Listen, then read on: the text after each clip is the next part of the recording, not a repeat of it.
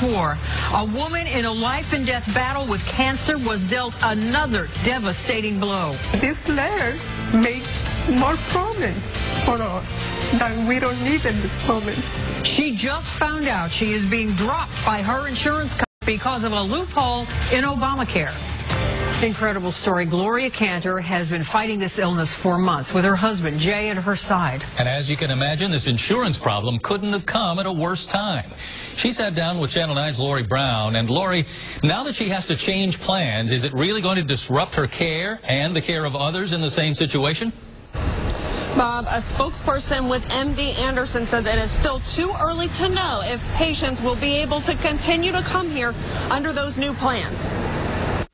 Jay and Gloria Cantor are fighting a battle against cancer together. Gloria Cantor has 5 brain tumors and tumors in her bones. Now they have another battle to fight, trying to keep their health insurance. If this letter made more problems for us that we don't need in this moment.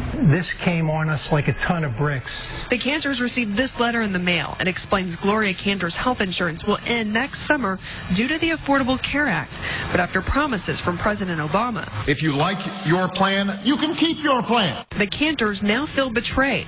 After the insurance company drops them, it will offer them a different plan, which it admits will be more expensive. The Cantors are especially worried because their doctors cannot assure them that MD Anderson will still accept the new plan.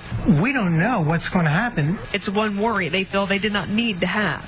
I took a closer look at the loophole in the Affordable Care Act that allows insurance companies to drop patients like Gloria Cantor. I am putting that part of the story for you together tonight on Eyewitness News at 5. Reporting live in Orlando, Lori Brown, Channel 9 Eyewitness News. Of course, the Cantors aren't the only ones dealing with these dropped insurance plans. We want to hear from you about the Affordable Care Act and how it's affecting your family. Share your stories on WFTV's Facebook page.